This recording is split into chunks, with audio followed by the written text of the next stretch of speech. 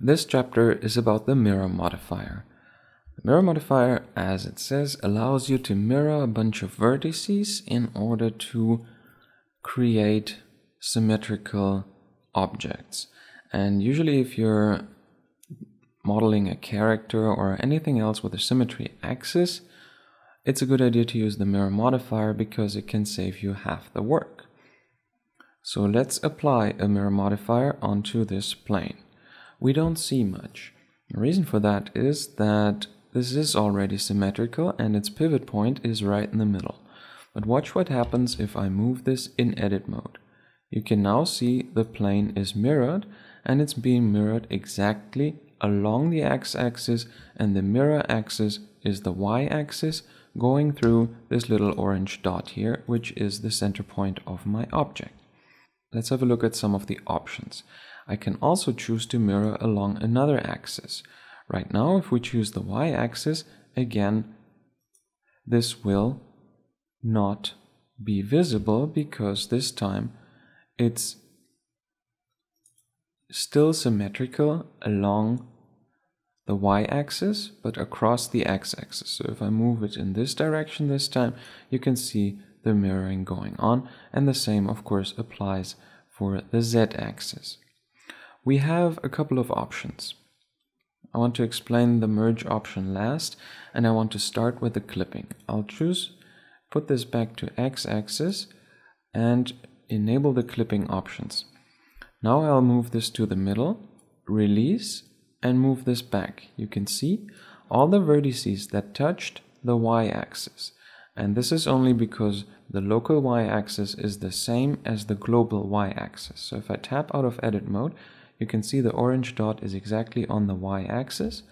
So every vertex that touches the y-axis of your object, if you're mirroring along the x-axis, will stick to the middle, and you can neither pull it away from it or push it across it. So this is very handy in case you're having a more complex model and want to prevent your model from getting rips like this one. So when I'm modeling, I usually use the clipping option on, but of course, if you, for example, like this, accidentally pushed a vertex to the middle, you still can't get it back. So then you have to temporarily disable this clipping option. One thing you have to keep in mind is that the mirror option, the axis here, this refers to the local axis of your object, not the global. So if I rotate my object, it's no problem because I can visualize this by choosing the orientation local of my widget here. If I now rotate this, you can see my widget has changed and is still pointing along the local axis of my object, leaving the mirror untouched.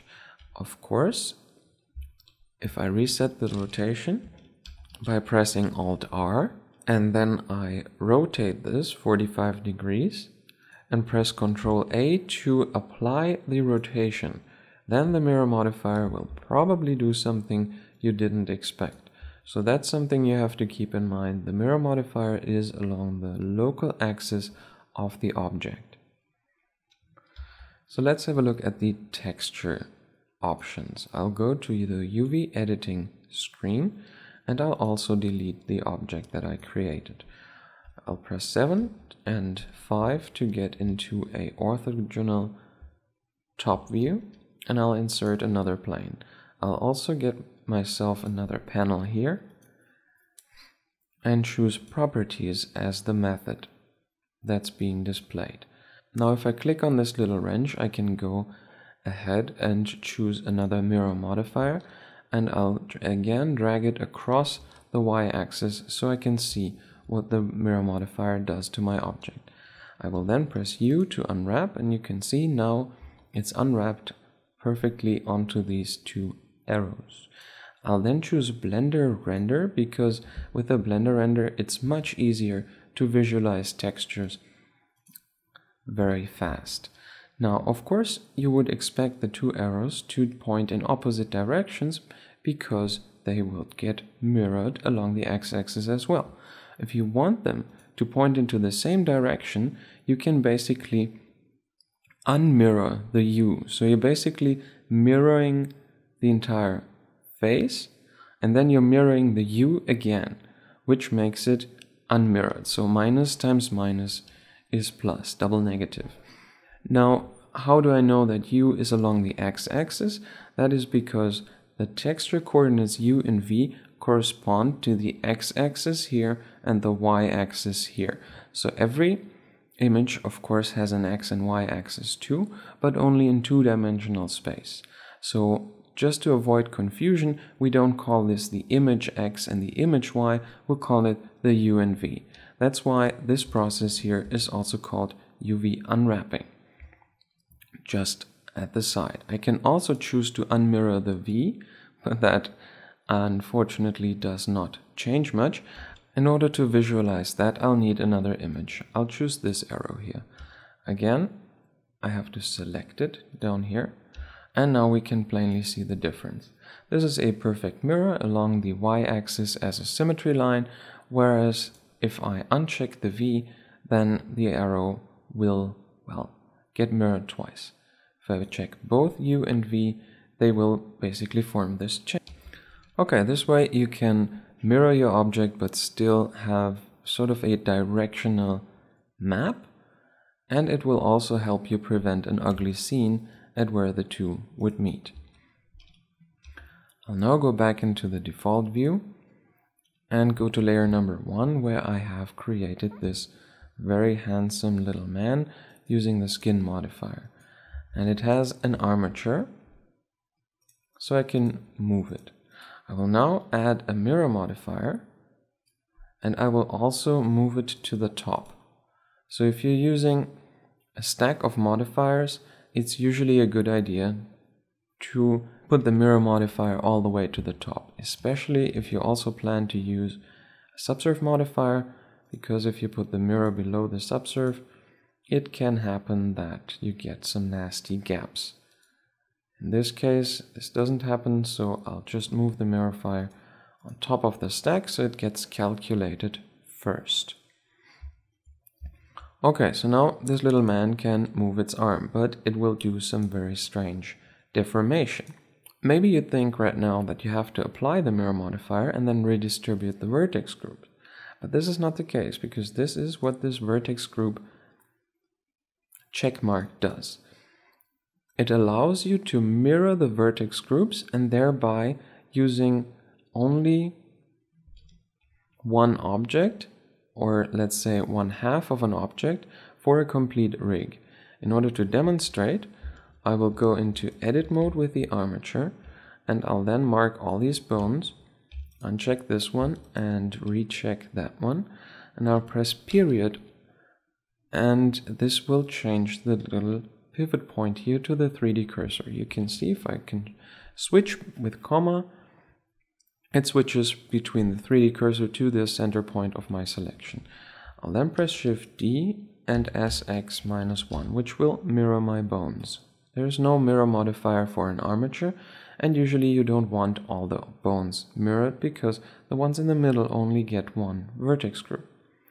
If we have a look at the name of the bone, it's called .r.001, and that is because this bone was called .r.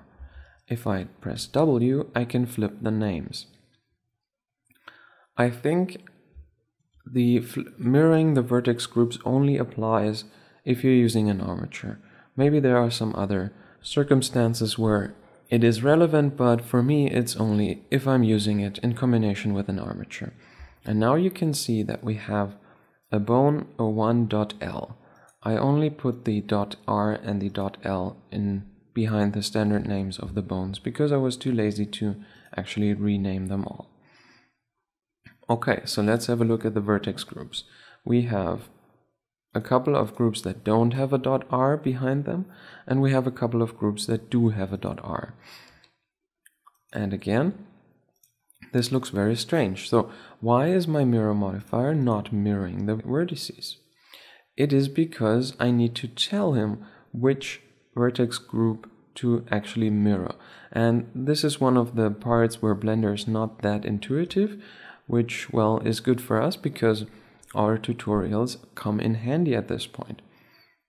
If I use the armature and go out of pose mode by pressing Ctrl Tab, so I'm in object mode, I can choose the mesh and shift click on the armature, and then I'll press Ctrl P and choose with empty groups. The option with empty groups will not make your groups empty. It will create the groups that are not there and leave the existing groups untouched, meaning it has now created, if I click on the mesh, and here I can show you, it has now created all those bone.L groups, and they're corresponding to the bone.R groups. And this is crucial for the mirror modifier to know which vertex group to mirror. And if I now move this bone, it works. It only moves the arm it's supposed to. Same goes for here. So this is how the mirror modifier groups work. And I have not duplicated this bone as well as this bone. So if I move them, it still gets the weird behavior. But if I move the bones I actually copied, meaning the bones that have a corresponding vertex group, by corresponding I mean one with the same name but a .R and one with the same name and a .L, then this armature will work fine. Let's go back to the mirror modifier option. There's one more option I haven't explained yet, which is the merge option. The merge option, of course, has to do with the merge limit because it has the same name, obviously. Alright, I'll add another plane, and again in edit mode I'll push it to the side. I'll then add a mirror modifier, and if I choose the merge option, you can see even before I hit the actual symmetry axis, those vertices will get merged. If I increase the size, at some point those vertices are so close that they fall under this limit. So meaning this limit is basically the distance of a vertex from the symmetry axis in order for it to get merged at the symmetry axis. So it's getting merged with its mirrored counterpart as soon as it's close enough to the axis. And the very important part of this is, let's say we will increase this, and we'll also extrude it up so it becomes a three-dimensional body. And by pressing Ctrl 2, I can then add a subsurf modifier. Watch what happens if I uncheck the merge. The subsurf modifier will regard these two faces here. Let's actually delete those. I'll delete these two faces, X faces, and then I'll choose check back merging. Now you can see it is a seamless object except for the gap up there. But if I uncheck merge, you can see that a gap gets created, and if I choose the merge option, you can see there's a little dent, and the reason for that is there is an existing face here that's not supposed to exist. But I leave it there to emphasize the effect of the merging. Another way of demonstrating how this works is if I turn on clipping, and then I'll move these vertices all the way to the middle, and I'll turn off merge and apply the modifier. I can then go into edit mode and press W and remove the doubles, and you can see 4 vertices got removed because those were the 4 vertices where the mirrored side met. I will then undo this and choose merge, apply the modifier again, and choose W, remove doubles, and Blender has automatically already removed the doubles for us. If you don't want the center point of the object to be your symmetry axis for some reason, maybe you want to use it in an animation, or there's just a situation where this doesn't allow you to be the case, you can then press Shift A and add an empty to your scene. And if you then go to the mirror object, you can choose Set Empty as the mirror object. And watch what happens if I move the empty. Basically, the pivot point of the object is no longer where the symmetry axis is. I can use an arbitrary value, and the value will be the exact location of the empty relative to the location of my object. If I move this along the symmetry axis, nothing happens, but if I move this along the mirror axis, I will then change the distance between my two objects.